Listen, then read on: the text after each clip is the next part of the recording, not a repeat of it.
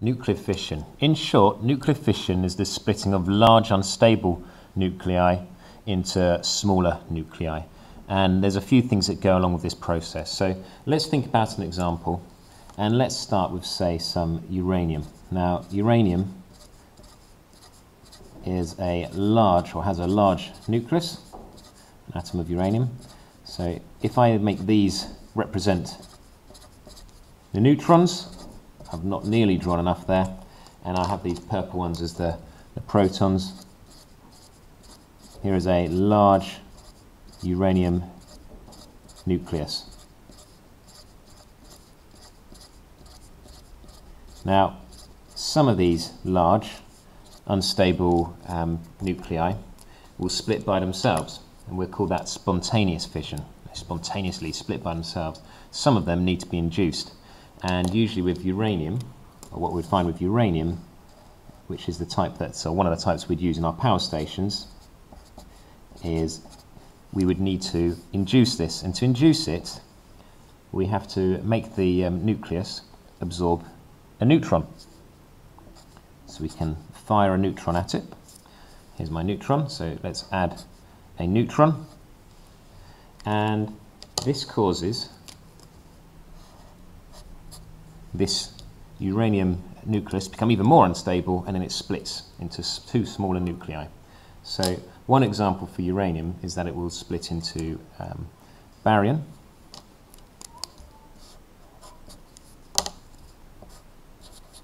and krypton.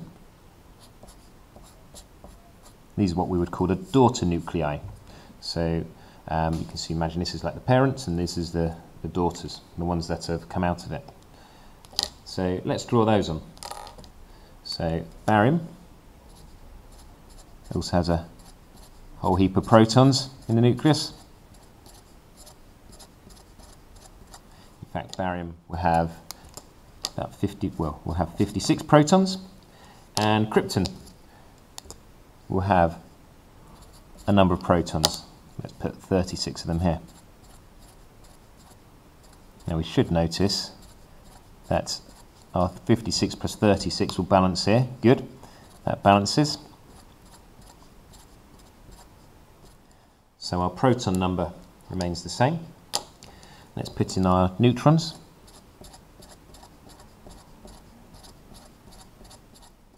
So these are smaller nuclei, fewer protons and fewer neutrons in total.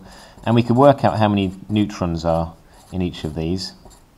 If we take the mass number, so barium may have a mass number of 141, take away the 56, that will leave us the number of neutrons there will be. Likewise for krypton, which depending on the isotope may have 92. A mass number of 92, take away your 36 for your protons. What's left will tell you how many neutrons there are. Now you know what, I'm going to draw this a little bit bigger, this one here, just to emphasize that this is a large unstable one. And we end up with a couple of smaller daughter nuclei. Now what you will find is, though, if we add up this number and this number, the mass numbers, plus this one, we might fall short of a few neutrons. And actually what goes on in this process is, as well as these daughter nuclei being produced, you can end up with 2 or 3 extra neutrons being produced. So let's draw 1, 2, and if we were doing a chemical equation or formula, we'd write it like this. So we've got another neutron, and there's 2 of those. So 2 more of these being produced. In fact, we don't need the 2 there, we've drawn it out. So let's look at this process in total then. Large unstable nucleus. Let's have a look at this. Large, we write this down. If you're asked to describe fusion, by the way, this is what they'll be looking for. A large unstable nucleus absorbs a neutron. So this is our first stage here, what's going on here. So this will be absorbing this, and for a brief moment they will be joined together. It then splits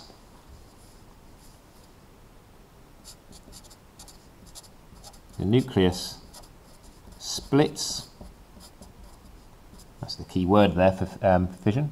Splits into two smaller nuclei. Nuclei is just the plural for nucleus.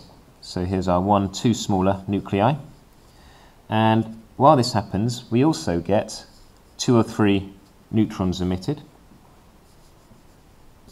2 or 3 neutrons are emitted. Now it's a little bit random as to how they would split, whether it necessarily be barium and krypton every time, not always true, and that means sometimes there's 2, sometimes there's 3 or a few neutrons emitted. And what I've not drawn on here on my diagram is also gamma rays are emitted. So plus gamma rays.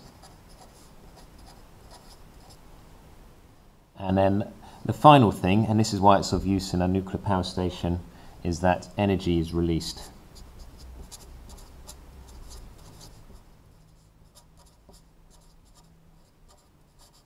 So if you're asked to describe fission, if you're asked to describe fission, this is what's going on. There's these 4 lines here. If you can learn those lines and what's going on there, so this idea of a large nucleus absorbs a neutron, splits into 2 smaller nuclei. Use the word nuclei, use the word nucleus, don't use the word atom. Plus 2 or 3 neutrons, gamma rays, and energy released. Then you'll be getting all the marks on that kind of a question. Now the only thing I've not drawn on my diagram here is this gamma rays, so maybe I can draw on some waves. Remember, gamma rays are high energy electromagnetic waves. That will represent my gamma rays. So that's nuclear fission.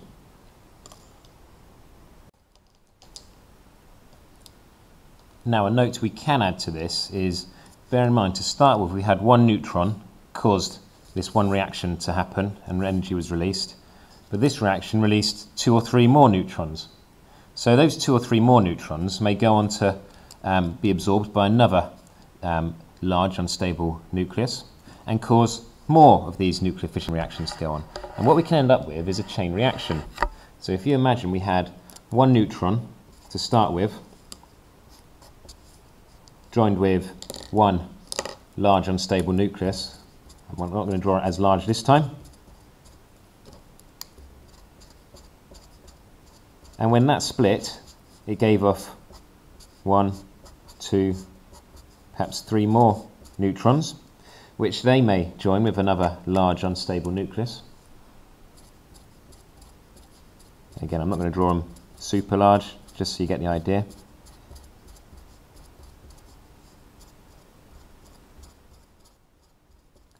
And if each of those large unstable nuclei, each of these go on to perform fission, then they each may release 2 or 3 more neutrons. And if there are more of these uranium, for example, nuclei present, then each of those would go on to release more, and it doesn't take long before we have a big, what we call, chain reaction happening. Remember, each of these is releasing a lot of energy. Energy is released each time. Now, if this isn't controlled, this is the makings of a nuclear bomb. If it is controlled, and then this energy release can be used to generate electricity. They will use the energy that was released, the heat and the energy, to boil water, generate steam, turn a turbine, and you can generate electricity from it. So this creates, here we can see we've got a chain reaction.